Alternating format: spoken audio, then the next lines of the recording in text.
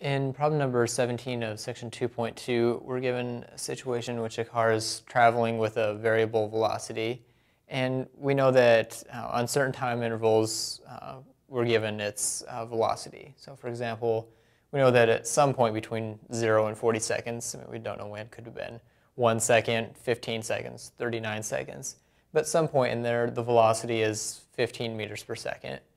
And similarly between 40 and 90 it's 20, and so on.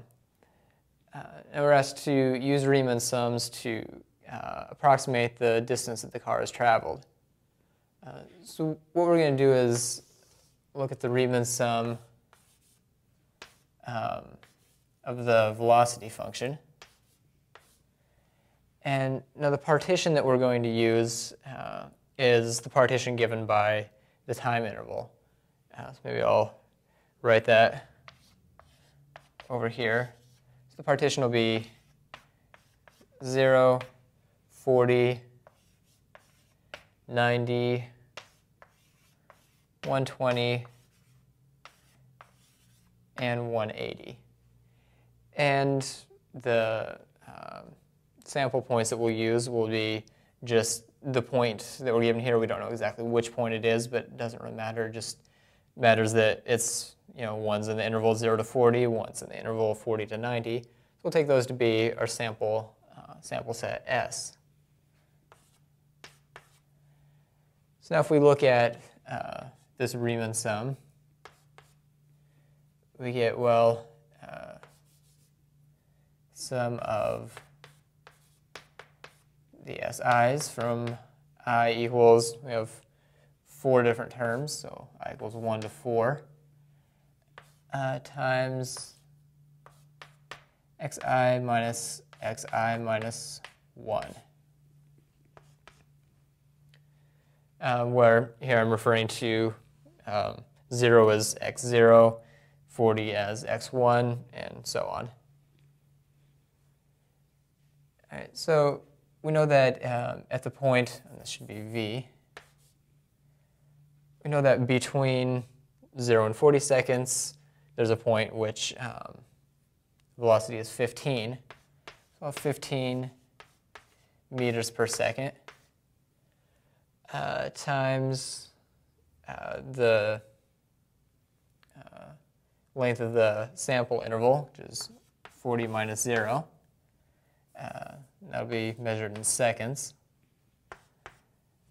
And we'll add the velocity at the second sample point, which is 20 meters per second, times the length of the second sample interval, which is 50 seconds, plus velocity of the third sample point is 25 meters per second. The length of the third interval is 30 seconds.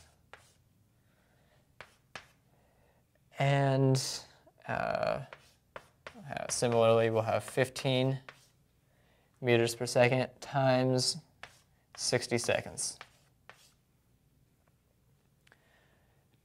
So now this will be 15 meters per second times 40 seconds will be equal to 600 meters.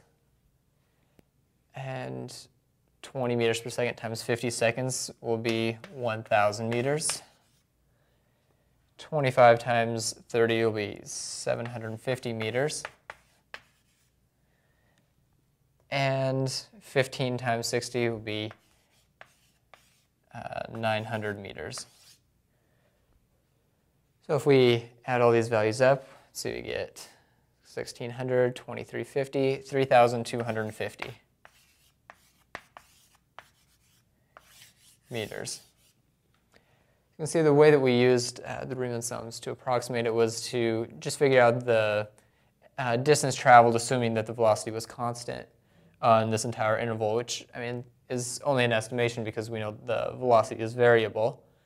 But if we can approximate on each of these smaller intervals, and that'll give us some kind of idea of what the distance traveled was over the entire interval.